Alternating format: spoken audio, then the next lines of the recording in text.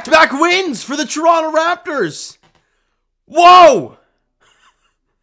They've won back-to-back contests, obviously, against the Portland Trail Blazers and the lowly Charlotte Hornets, so it's not saying too much, but they go out there and they do what they're supposed to do tonight and win a basketball game, albeit defense was non-existent for either team until, I'd say, the last half of the fourth quarter, where the Raptors locked down tight, didn't allow much, and pulled away with the 132-120 victory over the Charlotte Hornets there at Scotiabank Arena tonight. I was there at the game, my first Raptor game, since Lowry's return last year. Yeah, it's been a while since I've been at a game, but great night tonight, great ball game. And look, let's be honest, Raptor fans, when you go to a game, you want to see offense.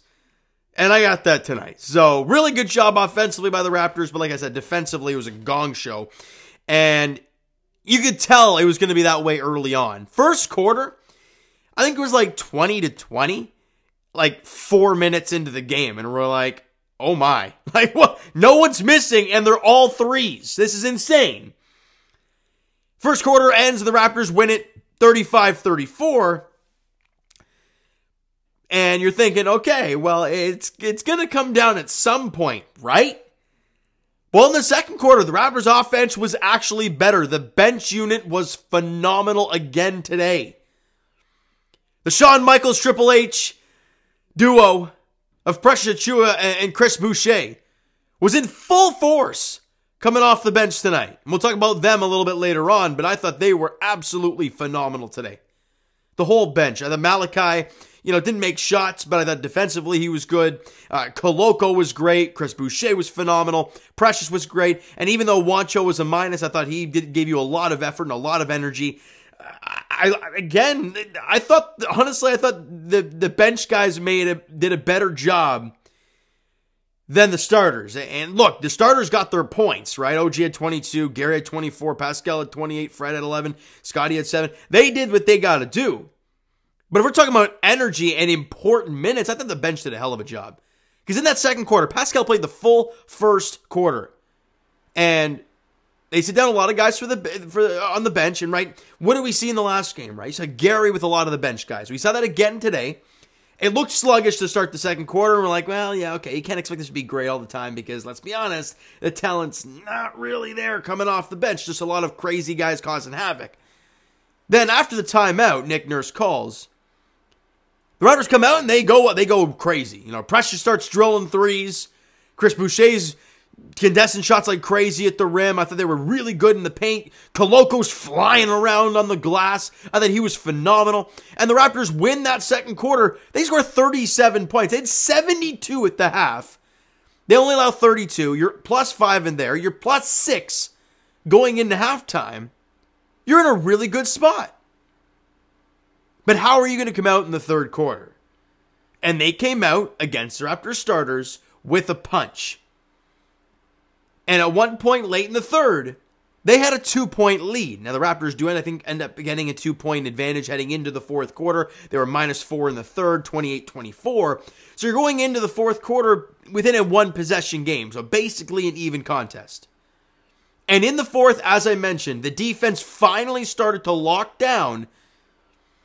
And guys like LaMelo, guys like Terry Rozier, guys who were making buckets basically all night long, started to miss. And the Raptors were obviously contesting those shots a lot harder than they were earlier in the game.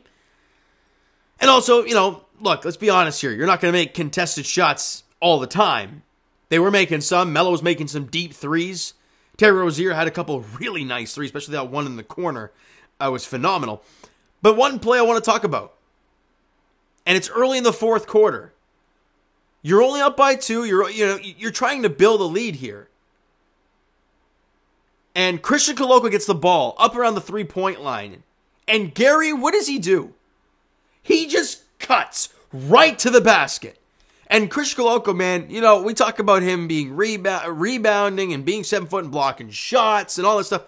The dart that he threw to Gary right in the shooting pocket, Gary didn't hesitate or anything, went right up with it, got the bucket, count it, and the foul. An incredible pass, leading to a 3-point play, and the Raptors offense Didn't look back the rest of the way in that fourth quarter. Like I said, defensively, they locked down in the second half of that fourth quarter, and they win that quarter 36-26 and win the game 132-120. I thought it was good. Not a pretty effort defensively. It's pretty evident when you allow 120 points, right? It's not good. You dropped 132. You dropped a season-high 23 pointers. 20! And you can kind of see that early on in the game when no one was missing. But us as Raptor fans, what we've seen from this team over and over, you're waiting for that 4 or 5 minute drought of no offense. And the way they were shooting the ball, you're like, God, you really can't afford to have one of those. And to be honest, they really didn't. There were moments where they couldn't make shots in 2 or 3 straight possessions. You're like, okay, here we go. But then they made a shot, like Malachi Flynn, big-time corner 3, late in that, was it in the end of the third quarter there when you were down by 2? Gets the corner 3 to give you the 1-point lead back, and I believe the Raptors did not allow them to get another lead after that shot.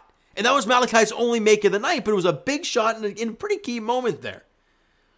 So I liked what I saw. Again, like I said, defensively, it wasn't great, but you won a damn game. Enjoy it. Let's get to the player stats. Pascal was on fuego early.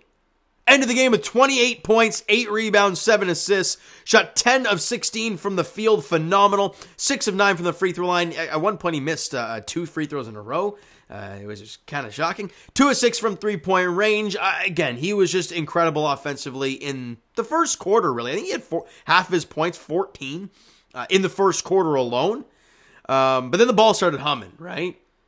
So with 8 points, 7 assists, or 8 rebounds, 7 assists as well. Just a really good night overall from Pascal. Scotty Barnes. All right. We all know the inconsistency we've seen this year with Scotty, right? And we see him tonight with, again, 7 points, 5 rebounds. He had 7 dimes. Like, look, watching him live is different than TV. And it's very stupid to say because you're like, well, of course it is. He shot 2 of 5, 3 of 4 from line, 0 of 1 from 3 as well. I noticed a lot of things with Scotty today. First off, the vision and the passing is just incredible. But it looks like the dude's playing hot potato out there. Every time. Well, not every time. Most times, when Scotty gets the ball outside the painted area, it's a quick touch pass somewhere else. Get out of my hands. Wait, somebody else. Just go. I'm like, dude, Scotty, hold on to it. You know Plumlee's going to sag off you. He talked about that with Nurkic. And with Plumlee, he's probably going to do the same thing. And if he's not, and he's going to come out to guard you, attack the damn paint. And he did at one point in the first quarter. He gets that spin move layup, which he just dissected Plumlee. And you're like, yes, Scotty, that's what you can do. And he didn't go to it again. I think all 3 of his free throw makes were in the dying couple minutes of this game. So for the most part, he had 4 points all night long. And he only took 5 shots today. Albeit, yes, you know, Gary was making shots. He was really feeling it. But again, Christian Coloco took more shots than you. Like, put that into perspective. I'd love to see Scotty, man, just be more consistent with your aggressiveness. It's painful to watch at times. It really is. Because you know it's there, but he just doesn't want to do it, it looks like. And it's, God, I don't know. You guys might feel differently about it, but when I was there, I was every time, I'm like, Scotty, there's Scotty in the corner. Give it to him. And they give it to him. And I'm like, all right, no, it's already gone from his hands. Okay, well, how about you get it back to him? Okay, he's got, it's gone again. It's like, God, Scotty. I don't know. You guys could feel differently, but just from watching it live, that was the vibe that I got from that. Gary, phenomenal. Phenomenal. Ever since this dude, the trade talk started, this dude's been balling out. Obviously back now in the starting unit and just being a bucket maker. 24 points, 2 rebounds, 1 assist, shot 6 of 14, 8 of 8 from the line, was 4 of 10 from 3, 2 steals and a block for GT.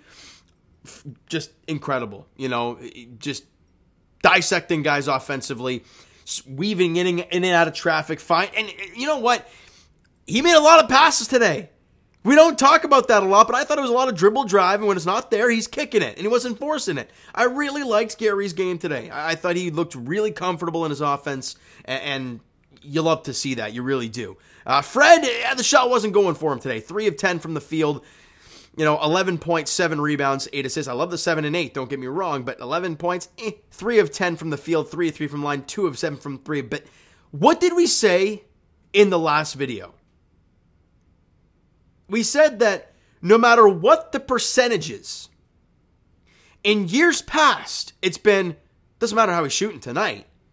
You give Fred a clutch moment, I want that ball in his hand taking that catch and shoot 3. Or that dribble 3 when he's got a good look at it. Where did he get his 2 threes tonight? In the fourth quarter. When you needed them. Fred knocked down those threes. Otherwise, he was 0 of 5 the rest of the game. But when you needed those shots to drop, Fred got them. So yes, 11 points on 3 of 10, and 2 of 7, not great. But the timing of those 2 threes was great. OG, those corner threes were money tonight from him. 22 points, 3 boards, 2 assists, 8 of 12 from the field, 6 of 7 from 3. Wow.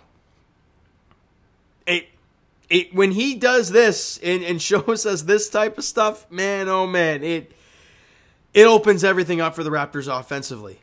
When he's that offensive threat from the corner, it changes your offense.